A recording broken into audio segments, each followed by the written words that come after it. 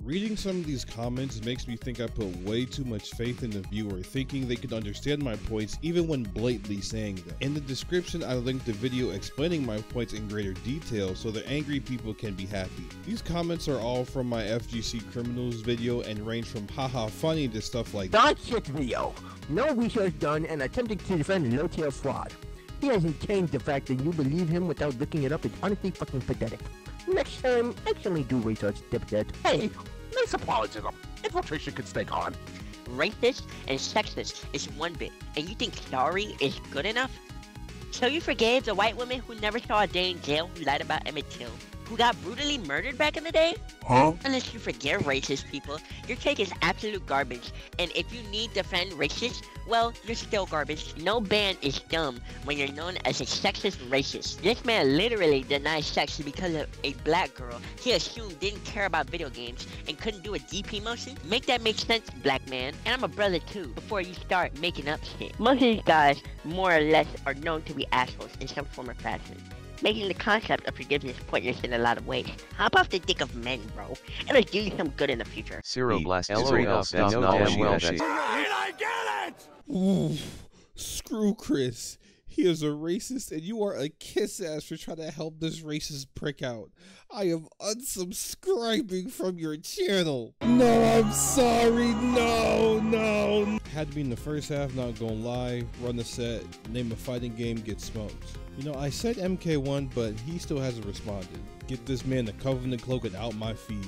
Cut his strawberries to precise. That's my favorite comment. LTG committed domestic abuse on himself. Huh? Man legit cucked himself. I'm not sure what that's about. Lothar God's real name is Dale Wilson? You mean Dale, right? Don't care. It's Dale Lothar God Wilson. Don't care. You misspelled Dale Wilson. Still don't care. LTD's real name is Dale Wilson. Source? His real name is Mo DeLon Sparrow. Nah, his real name is Crispy Critter. His real name is Clarence. Parents have a real good marriage. I have a question. I usually use the word nigga with my friends. I use the word referring to white and black persons all the same, and to be honest usually just use the phrase really nigga. I really just use the word because it sounds cool to me. Is that racist? I am from Cuba and really don't completely understand why is so much problems about things that people say sometimes. I know a lot of black people have different views on it, but here's mine. Just saying nigga does not make you racist. I believe that black people should stop giving these words power.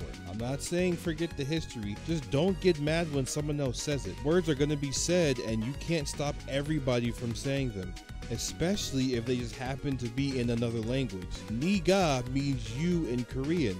Does that make Koreans racist for saying a word that sounds similar to nigga? No. Saying a race/culture groomed you into saying words you have the option not to say is pretty fucking stupid.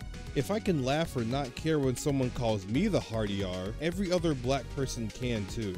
Adapt, nigga. You make excuses for Chris G. It makes you an embarrassment to your people. Only behap, Negro, you. That's what I thought you said. Now let me offer this as a rebuttal. Why'd you stop making music? Get 'em. There's like no activity on your YouTube, which is why I asked. Get 'em. I'm not taking shit from a nigga that posts ugly pics on Instagram to test his gangsta. You're so old. Where's your wife? Go home to your family, dude. Get 'em. Oh, and one more thing. You peaked. What? You peaked. Are you African or from the Caribbean by chance? Because I'm starting to notice a pattern of you motherfuckers supporting shit like this for validation. What the fuck? I had no fucking clue what he was talking about, but I just knew he was finna spit some bullshit. Flaunt around your inferiority complexes like a trophy just to get white people validation in return. I've seen it in school, in public, and on social media. Y'all would sell your entire families for a quarter of it. Y'all would lap up a pile of steaming nutty shit like it was pig feed if someone told you if it came out of a white ass. No wonder why y'all bleach your skin so much and like trying to kick you off your own continents. You don't speak for all black people, loser.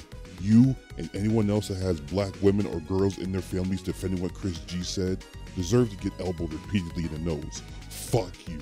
Okay, so I know what he's talking about when it comes to people bleaching their skin to look white and all that, but what the fuck are you talking about? I know I don't speak for all black people. I'm speaking for myself. I'm not African or Caribbean, and I didn't defend Chris G. Chris G's comments in 2017 boiled down to a massive rant about how there are black gamer girls that claim to care about video games. Do you know how many black gamer girls hit me up for sex and can't even do a DP motion? Is the funniest shit I've ever heard. Evil geniuses claim these statements have real harmful impact in the fighting game community, but I just don't see it. There's women involved in the FGC. It's not a lot, but they're there. Infinity, Cuddlecore, Sharpie, Jadelyn, I think.